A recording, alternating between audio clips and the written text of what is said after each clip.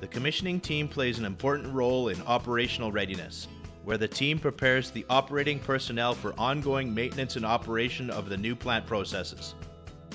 Training is an important part of operational readiness, where the ops team learns about ongoing operation and maintenance of the new equipment. All of the documentation is handed over to the operations team, particularly the O&M manuals and the drawings of the systems. The best way to prepare operations for handover of the new equipment is to have them participate in the commissioning activities. This is a great opportunity where they can learn the new systems and ask questions of the commissioning team.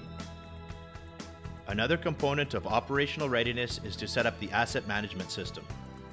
The asset management system defines the preventative maintenance tasks required to maintain warranty requirements. It also defines the first routine maintenance checks required as part of the performance guarantee period. The contractor-provided O&M manuals will define the maintenance requirements. All of the asset information is loaded into an asset management software system, which the operations team will use to generate work orders. The contract will define the warranty requirements of the project.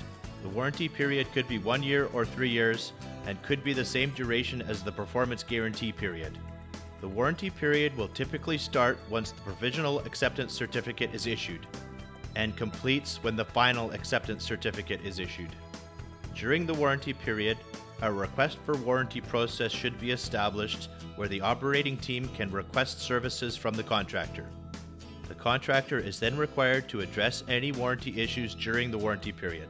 The warranty period is also the time when any remaining Type C deficiencies are rectified by the contractor.